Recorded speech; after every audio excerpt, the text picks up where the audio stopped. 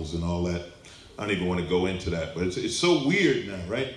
Dating, everything's changed with the advent of social media, and you carry your phone all the time. Like now, you want to hook up?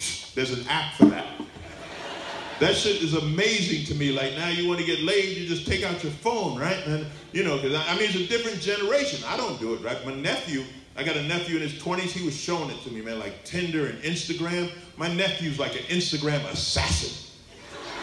He is. He showed me, he said, look, Uncle, all you do is you flick through the pictures, right? Then you hit one, you hit like, then she hits like. A couple of days later, bam!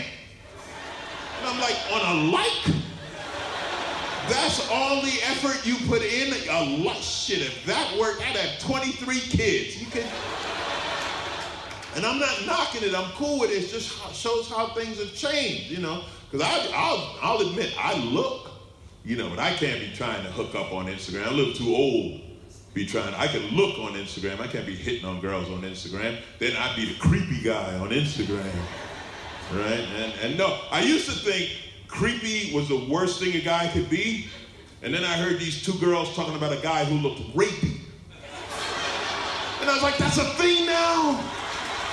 There's rapey out there? That is the worst shit I have ever heard. Can you imagine being described as rapey? Like, if you looked rapey, you would do anything to get back to creepy, wouldn't you? When you'd be at the gym every day like, man, you working out hard. Man, I gotta get back to creepy. Somehow I done slipped into rapey. How do you function in everyday life looking rapey? Right? You can't go to the grocery store looking rapey. You're like, wow, there's no one in the aisle. Because your rapey ass is in the aisle. Now, how about you go home, someone else can buy some cereal today, you rapey son of a bitch. I can't buy a car, right? The minute you hit the car lot, the guy's like, oh yeah, we got vans in the back. Well, no, you look kind of rapey. We figure you need a new van. It's clean, no DNA on those vans. Worse, and I asked the girls, because I had never heard rapey before, and I said, so this is, if you knew a guy who looked rapey, like, would you tell him? And then look, she's shaking her head like, no, and that's horrible. That is wrong. That is wrong. Because who's it? Like this guy, you're here with your lady, right? If she goes out, if she has something in her teeth and you don't say anything, you're an asshole, right? Yet you could walk around looking rapey for years. And nobody tells you. You're like, wow, I ain't had a date in a long time. Well, you look kind of rapey. When were you going to tell me that? That is information a man can use. Ladies, if you have a friend who looks rapey, let him in on it.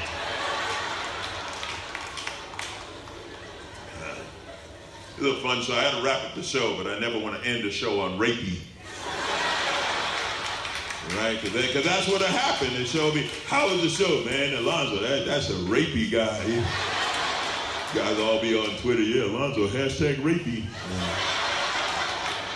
I don't need that attached to my name. I travel to other countries. I can see myself now just standing at the border. Ooh, slow down, Mr. Rapey. We don't need you here. I do, as I said, I travel all the time. Love seeing other countries.